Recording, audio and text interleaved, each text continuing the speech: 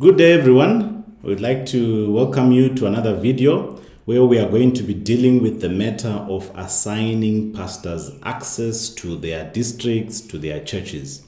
So this is something that's important for the pastors now to be able to start looking at the information that ACMS has, which is both the membership information and the financial information, the stewardship responsibilities of their members. So the first thing that we want to do is to make sure that the pastor that we are dealing with or that needs access is actually assigned as a pastor in the system. And for this, it's very simple. You come to search, and once you come to search, you look for the pastor that you are looking for. They first need to be a member of a church. We advise in most cases that all pastors must be a member of the conference church, so that even as they return their tithe, the conferences in conferences where tithe is deducted at the conference, that is receipted at the conference level. So it will be easier if they are a member of the conference church, but that's not very important.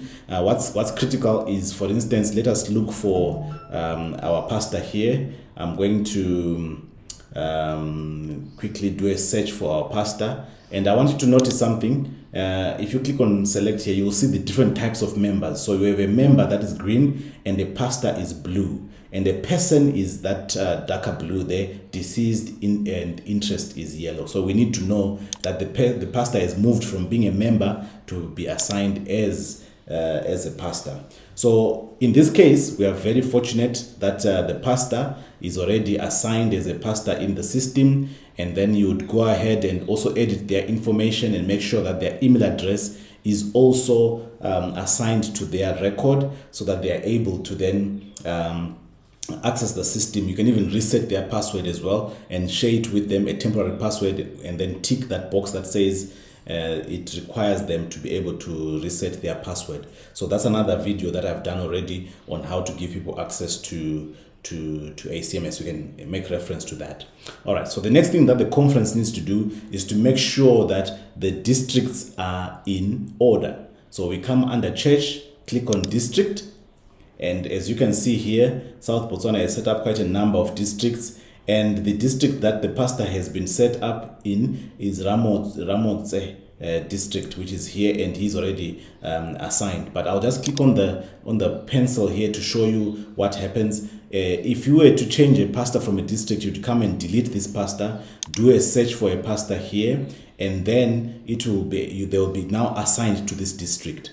As you can see, this is the period where they are, this is the name of the district, and this is the region where they are, and these are the churches. So if we wanted to add a new church, for instance, you wanted to add Gaborone to this district, you just come and click Gaborone here, and it will then add it to the list of churches that the pastor has access to.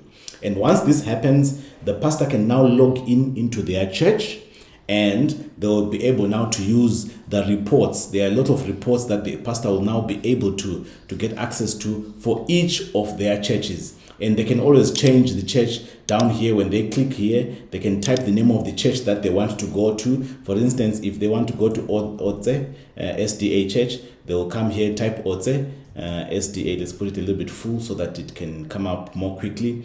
Otse will be here. If they click on Otse, now they can look at the membership at Otse. They can look at how much things are going there, how things are working out there, which members are missing, how many baptisms are going on, and so on. A lot of information that ACMS provides for them. So this, in summary, is how a pastor gets access to his churches in a district. And I think if it's just one church, you can assign one church to one pastor, and that is something that the conference ACMS coordinators must be able to do. If they have any problems, they can always contact our support, and we'll be able to help them with that.